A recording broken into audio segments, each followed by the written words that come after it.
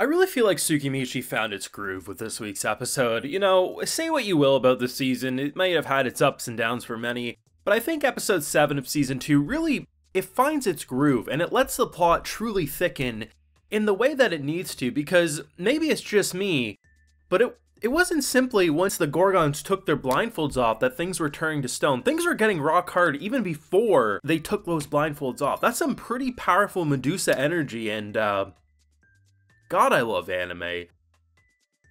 I just think of, when I say shit like this, my ancestors, if they truly can look down on me and see what I do for a living, the disappointment they must have is priceless. But, truly, the amount of plot that was on our screen this week, we go from, like, flying creatures that are like, whatever, and then, I shit you not, man, the difference in quality that they gave the flying people doing the interview to the Gorgons. It wasn't just because they were busting out of their tops. The sharpness, the character detail was like 3 to 4 times more precise. The anime team knew what they were doing, and we thank them for it. I have a full live reaction over on my Patreon. Do you want to see, me shooketh by what the Gorgons offered? It's over there if you're interested. This was an episode in some. Honestly, hell kind of froze over this week, you have to be honest. We've seen the anime, the isekai, with the character who can't cook, but I truly thought it would never happen, and if it did, there might be like weeks or arcs down the line. Mio can cook now. This is not a drill. She can legitimately cook. I thought they were gonna pull the rug from under our feet. I was like, no way. She basically ordered In-N-Out or something. I was like, there's no way she actually can cook. And then she busts out her homemade mayonnaise, which I'm a little skeptical on the mayonnaise bit. I was like, you know, I don't know if I want to trust that spider's mayonnaise, but that's just me. I don't remember the last time I've seen the character who would poison you if you ate their food legitimately cook this well this quickly. That has to be the fastest turnaround, and I think I severely underestimated Mio, because if she puts her mind to it and has a proper teacher, she learns quite well. And honestly, this is a good episode. I mean, beyond just the 12 pieces of plot that they'll throw in your face at any given moment, I counted, mind you, I legitimately counted 2 of those characters are half off screen, so only half of their plot count, but I digress. This was a great episode, because everyone's kind of together now. The only one who wasn't really on screen this episode is the shitty hero and his princess, because obviously we dipped out of there. The night and day difference between Tomoe and Mio was honestly amazing. We basically have like a edgy fuckboy, and we have a kind of like needy little sister. Like, that's the difference these two went through. And while, of course, Mio is like, you know, I have a master, I'm good, I'm not going to help you anymore, but, you know, maybe if you show me some new recipes, I'll tag along someday and, you know, for a little vacation. It's just a night and day difference in terms of Tomoe being like, yeah, like, I read their minds, they're just horrible people, they're scumbags, I hate them all, and yeah, they're gonna make guns too. So that's kind of shitty. And then we have Mio being like, yeah, thanks for teaching me, but I can't go, I have a master, I don't care about anything else. And I'm like, the night and day difference is fantastic. But the star attractions was definitely Shiki, who I felt bad for. I mean, who can safely say with a straight face that we too have not had a few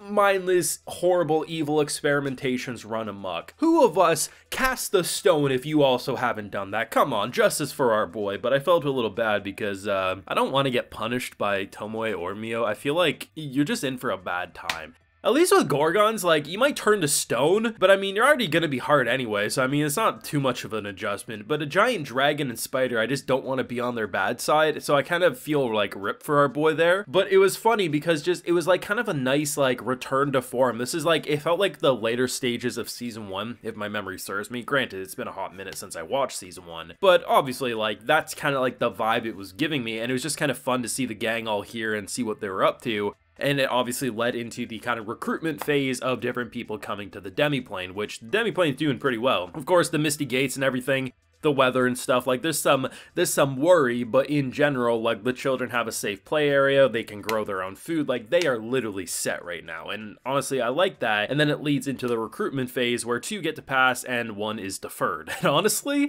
I don't remember Emma being this feisty. I remember Emma had some feist to her. Maybe I'm misremembering, but I'm pretty sure this is the spiciest we've ever seen Little Miss Piggy. I'm pretty sure. The first people we pass with pretty much flying colors, like they're very nice. They're pretty much just like, we're all gonna die out here and you just saved our life. Thank you, Master, you're amazing.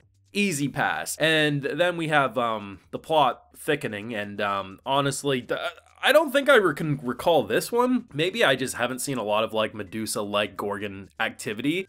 But the fact that the paper turned to stone, like, everything would turn to stone with the gaze, and I love the idea that it only takes him 2 attempts to basically override the Gorgon stare, which is pretty powerful. I mean, it's not often you could literally live a life where you have to keep your eyes, like, covered because obviously you don't want to hurt people, and the idea of, like, trying to find sanctuary, like, a safe place that you could stay, but the idea that, you know, even if this young master is amazing and Makoto is doing great, the general people are going to be turned to stone. He's like, nah, I got this. He's like, okay, what about this? Okay, that's not right. So I also have to add this little enhancement here. And within 2 attempts, he just solved the greatest curse that they've had to live with. Despite the fact that they're barely keeping in their tops, it's actually a pretty emotional scene on top of, a scene where it's like, hey, my eyes are up here. It's like, are you sure about that one? Because it is what it is. But I like the idea that the third ones are these like little fairies. I'm thinking they're gonna be like Tinkerbell-like characters, and no, the fact that Emma just like, she's beating them over the head, like she's bonked them, being like, these little shits, I hope your family gets run over, basically. And I'm like, damn. Either it's Emma's time of the month, or goddamn, she just really hates these creatures, because holy shit, man, like, she was feisty from minute 1. And honestly, I've been thinking that Tomoe or Mia are like the most dangerous characters you could piss off. Maybe it's Emma.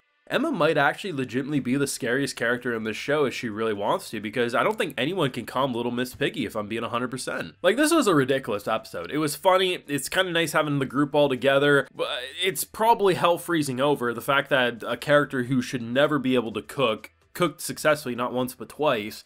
The plot was fantastic. What more can you say about that? And the comedy was on point. Like, I like the little gags that we'll get, even with characters like Shiki, where he's just, his VA during that scene when he was admitting to his little experimentations and he's actually responsible for the bullshit. His VA was fantastic. The nervous stammering, the stuttering, and how he's basically begging. He's pleading the fifth, man. He's like, please, for the love of God, do not do this. And honestly, I felt for him, because he's definitely like my favorite character in season 2 so far, outside of obviously the Gorgons for obvious reasons. And yeah, so let me know what you thought, because this was a thickening of the plot, so to speak, with hell freezing over all tied into one. So let me know what you're feeling down below. Be sure to leave a like if you enjoyed, subscribe if you're around here, of course, ring that bell so you can get notified when I upload more Tsukimichi to the channel. Like I mentioned, we have that full live reaction over on my Patreon, and hey, while you're over there, I'll also give you a video shout out. Alright, so today we have Siraus, Joe, Ryuki, Beatrice, Isaac Farnsworth, and Zuda. So I appreciate the support, everyone. Please take care. Have a good one.